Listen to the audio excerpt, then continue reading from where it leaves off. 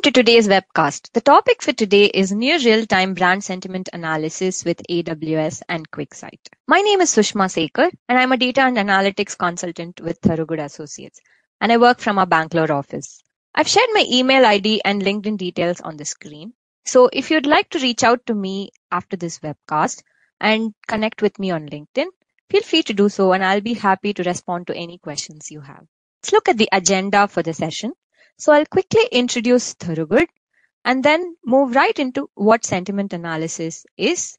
I'll cover the architecture we're using for the purpose of this demo next and move on to show you the actual services and the dashboard in the AWS management portal. Finally, I'll talk about what more we can explore in sentiment analysis and how Thorogood can help you get started with it. So for those of you who don't know Thorogood, we're an independent data and analytics consultancy specializing in data engineering, data science, and data visualization. We're a global organization with offices in London, Philadelphia, Boston, Singapore, Sao Paulo, and Bangalore, and I'm joining from our Bangalore office today. With our technical expertise combined with our strong analytical skills, data understanding ability, and business focus, we help our customers approach and solve their business problems and make sense of their data. We work with a variety of customers in consumer goods, pharma and life sciences, banking and insurance, real estate, and a range of others. We're an independent consultancy in the sense that we're not tied to one specific technology. We work and partner with key players in the data and analytics space that you can see on the screen here. As this is an AWS related webcast, I want to call out our AWS partnership. We have experience building solutions in AWS, and you'll find a range of AWS related content on our website and YouTube channel as well. We are a select partner with AWS and have experience in QuickSight too, among other tools for data visualization in the market.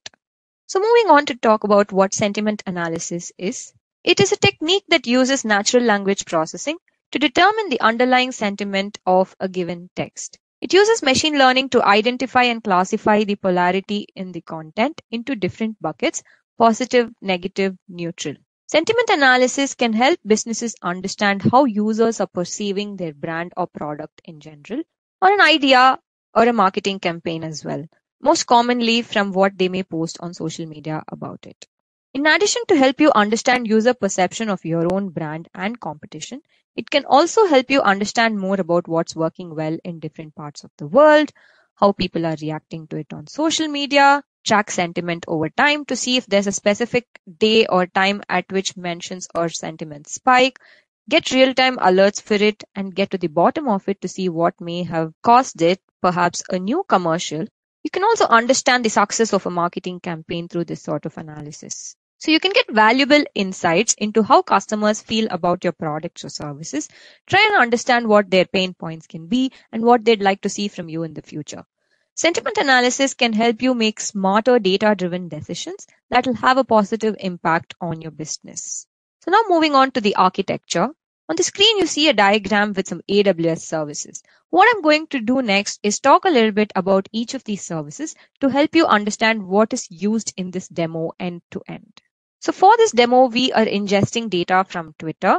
So there's a Python script running in an Amazon EC2 instance that connects to the Twitter API to consume live streaming data, the tweets. So EC2 is the compute service offered by Amazon. And the Python script running in this EC2 instance uses the Tweepa library to connect to Twitter. There are some filters on the tweets, such as language. So we've filtered for tweets in English, and location. So the script looks for keywords related to Oscars, NFL, the Super Bowl, and COVID in the tweet message. That's something we've configured as a filter. And we're collecting tweets related to Oscars and NFL from across the world. And for COVID, we've added a location filter. We're capturing tweets from the UK and the US only. So the Python script then adds the raw tweets to the Amazon Kinesis Firehose delivery stream. So Kinesis is the streaming service offered by AWS. And as part of Amazon Kinesis Data Firehose, the raw tweets, which are the source records, are transformed using AWS Lambda. So the Lambda function makes use of Amazon Comprehend for detecting the sentiment of tweets. So Lambda is the serverless compute service offered by AWS. You don't have to worry about the compute resources required to run code. And the Lambda function like I mentioned, invokes the Amazon Comprehend libraries.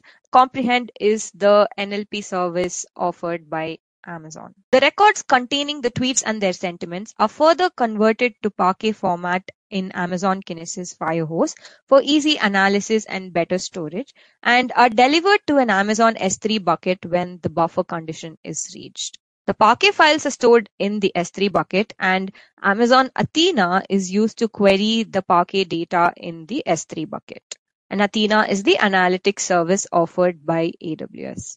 We've then built a dashboard in Amazon QuickSight, which is the data visualization service offered by AWS. I'm going to next navigate to the AWS Management Console to show you all these services and the QuickSight dashboard as well. So for those of you new to AWS, this is what the Management Console looks like. I'm going to navigate to the EC2 console, where you can see the virtual machine that I've spun up. It's in the US East region, and there's a Python script running in this virtual machine, like I mentioned, that's directing the tweets to Amazon Kinesis. So as part of Amazon Kinesis, we have a Lambda function that is transforming tweets. The first transformation is it detects the sentiment using libraries from Amazon Comprehend. After the sentiment detection has happened on the tweets, the records are converted to Apache Parquet format and stored in S3 buckets. So the data in S3 buckets are queried using Amazon Athena. So I've written a simple SQL query to select from a table in Athena. This shows me the latest 10 tweets that are coming in related to the topic NFL. So you can see the tweets, you can see the sentiment associated with the tweets. You can see the score that Comprehend associates with the tweet. You can see the time of the tweet, and you can also pin it down to the actual user who is tweeting. So I'm going to next navigate to the QuickSight dashboard. So I have two pages, one for NFL and Oscars and one for COVID. So since we're collecting data related to NFL and Oscars from across the world, I've separated this into two different pages. So on the left, you see trend charts. So this helps us track the sentiment related to a specific topic over time. So if you see, the first one is related to Oscars and the second one is related to NFL. So I see a sudden spike in positive sentiment on the 5th of February in tweets related to Oscars. And I see a dip in sentiment on the 14th of February in tweets related to NFL after the Super Bowl.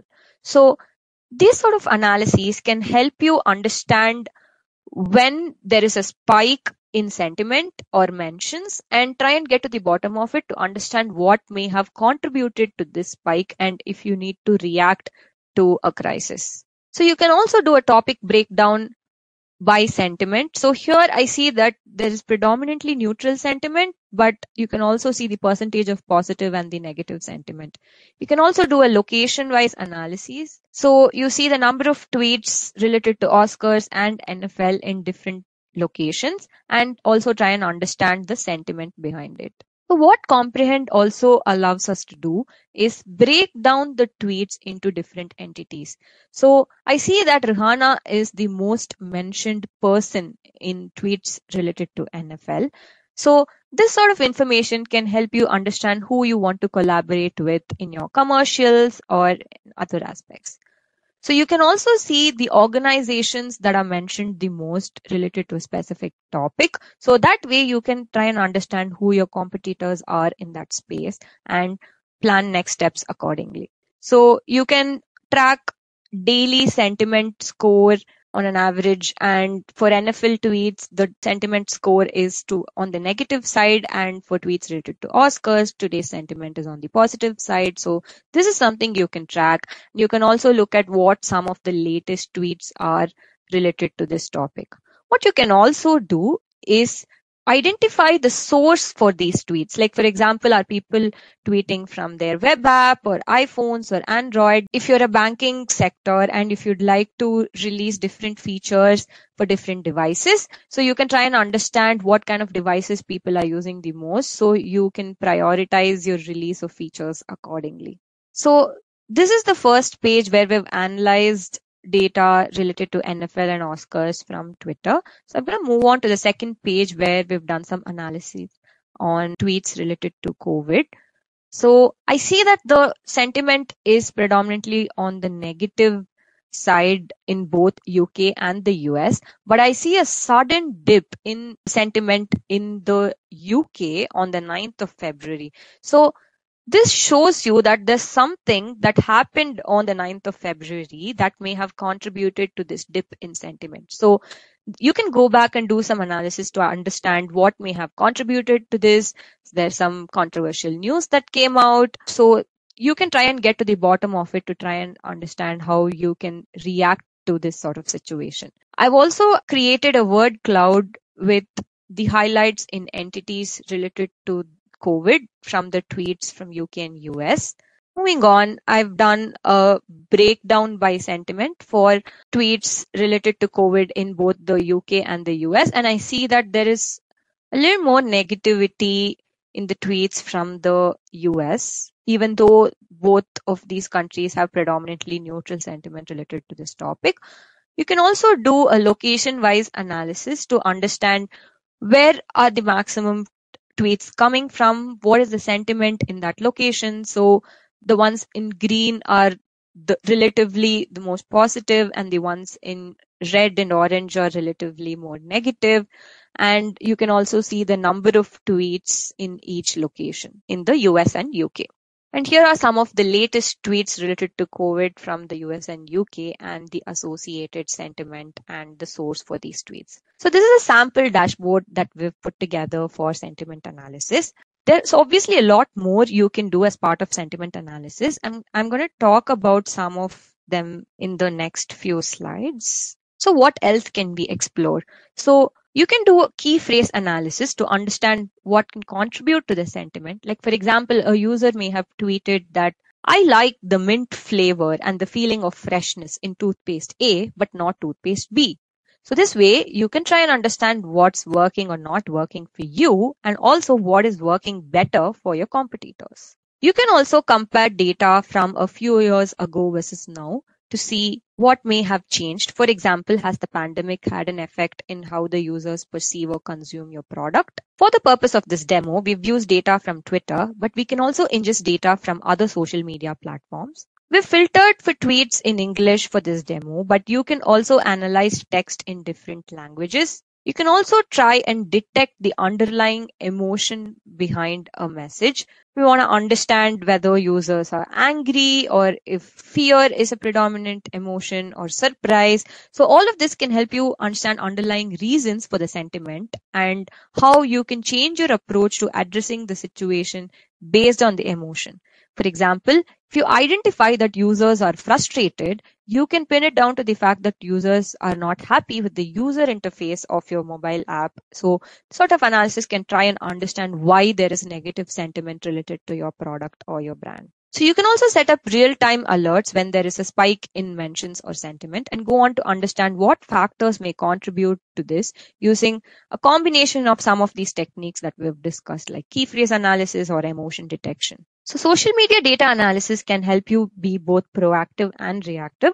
You can proactively monitor and track the change in sentiment over time to plan next steps or react to a crisis. For example, a commercial gone wrong. So if you'd like to get started with sentiment analysis at your organization, we at Thorogood can help you with that. So feel free to reach out to me or any of my colleagues at Thorogood, and we can set up a workshop with the business stakeholders at your organization to be led by our consultants to understand how sentiment analysis and social media data analysis can be utilized to help meet your current business goals. So if you're interested, we can create a proof of concept or a demo to prove the value of this use case. And if you'd like to explore different cloud technologies for implementing sentiment analysis outside of AWS and QuickSight, we can help you with that as well. And if you'd like to review some existing architecture to see where AWS or QuickSight can fit in, that's something we'd be interested to help you with as well. So for more information on any of these points, feel free to reach out to me on my email or LinkedIn or any of my other colleagues at Thorogood. Thank you very much. Hope you enjoyed the webcast. And if you have any questions, feel free to reach out to me on LinkedIn or email, and I'll be happy to answer them. Thank you very much.